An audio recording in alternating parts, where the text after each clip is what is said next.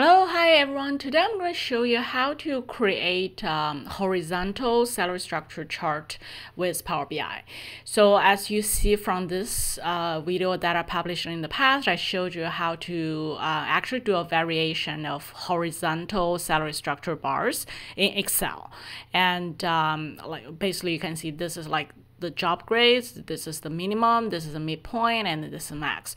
So now, like today, I'm going to show you how we can actually do it in Power BI to make it to be something like this. Okay, so let's get started.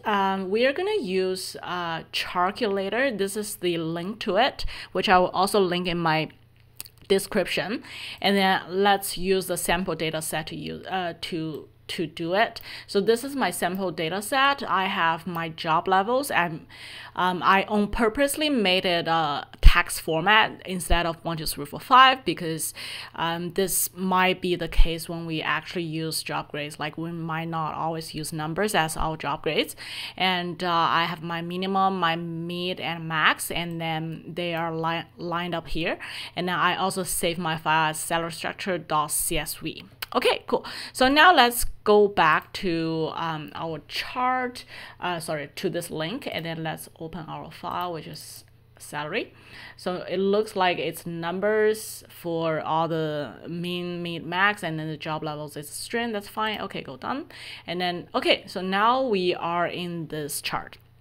The first thing that we need to do is to drop the levels. So the level will be our y-axis because this is a horizontal chart.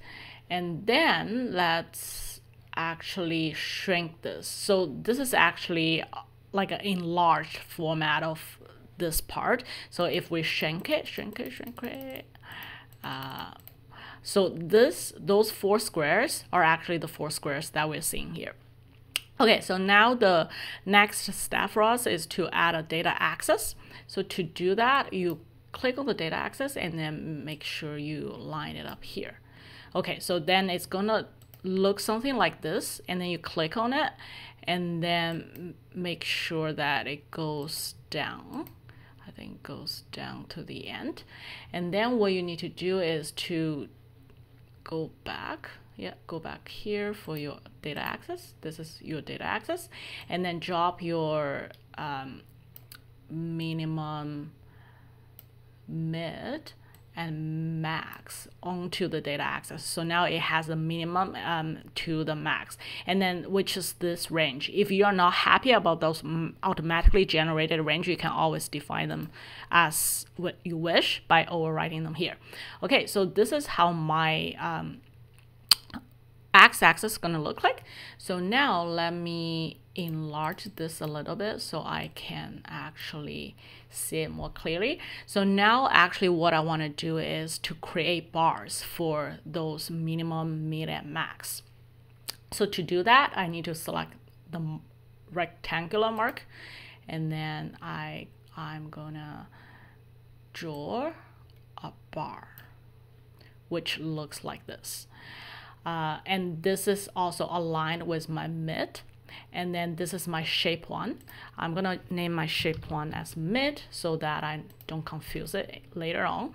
I can also change the color of it. So for my purpose, I'm gonna change the color to some kind of orange, or actually a lighter orange. Yeah, okay, so this is my mid. I'm gonna create a max by selecting the marker again and then drag it to where it aligns with the max. So then, yeah, this is the bar that we have. It's the shape 1. I'm gonna rename it as max, and I'm gonna change the color to an even lighter orange, which looks like this. And then I'm actually gonna move it up. Yeah, so when you change the order, you can see that you can actually see the max side of it, and then the mid is here. Okay, so now let's do one more rectangular which aligns with the minimum, which will show as this one. And then for this one, I actually wanted to name as mid, and then I want it to be filled as white, so it's gonna show as those floating bars. Okay, so now this is how it looks like. And then you can also change the transparency of it. For our purpose, I want it to be white, so I'm not going to change it. And then what I'm going to do is I want to add the label to it. So to add the label, actually what you need to do, you can enlarge it a little bit so that you can position it better, is that you click on the text, and then again you go click in here. It's going to show a text box, and then for me, I'm going to override it to where it is. Okay, yeah, I'm just going to override it with the line, so it's all aligned, as you can see.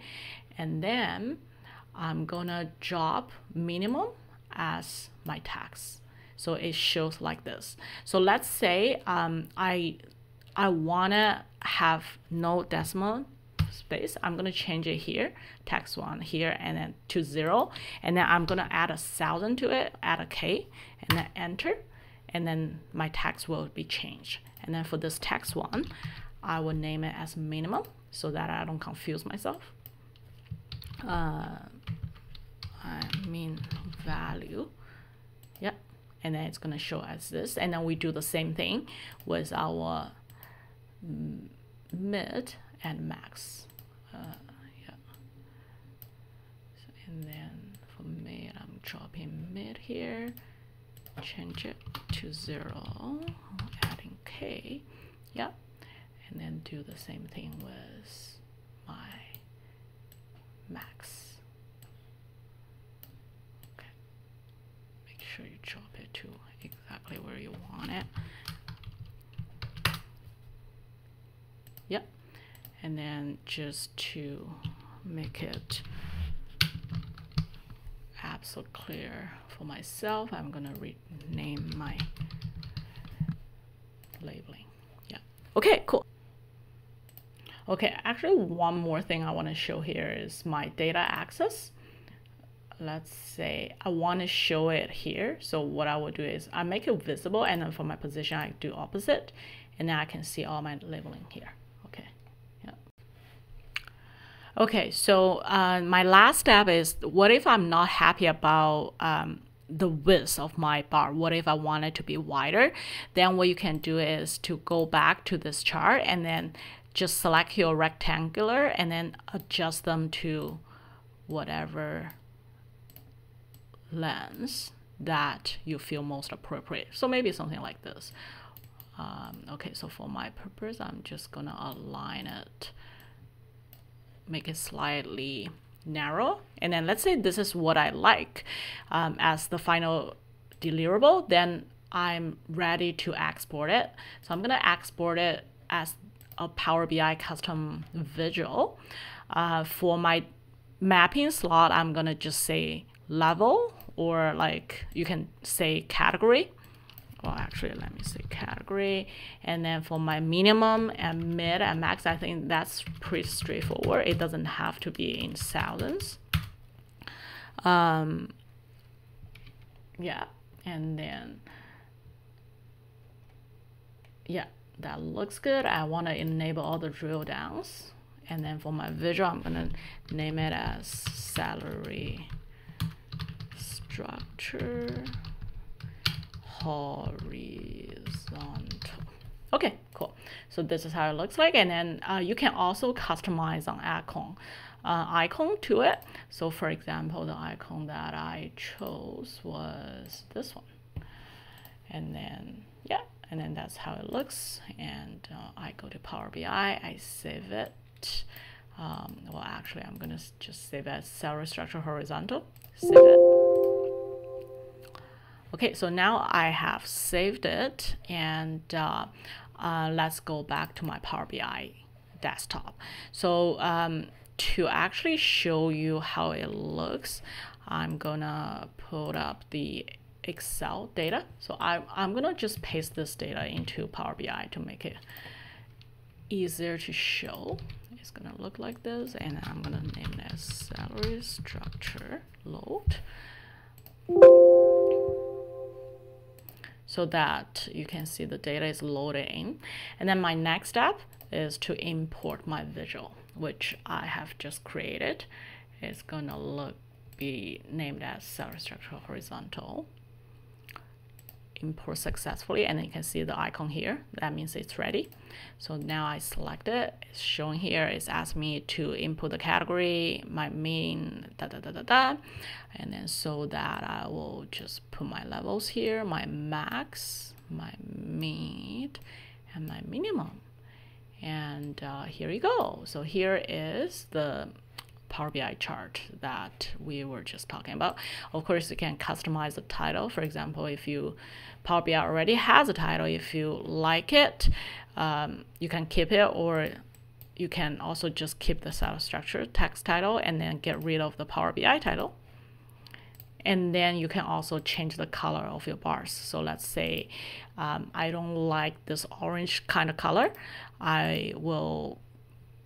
You can just go to the fill, go to max, and then change your color to, let's say, blue. And it's going to change to blue. And then for your mid, you can change to a darker blue or anything. Yeah, okay, great. So this is how you can actually create a horizontal floating bar chart, which we use for salary structure in Power BI. I hope that you find it helpful. Thank you for watching. Please subscribe to my channel if you like it. If you have any question, please leave me a comment and I will talk to you very soon.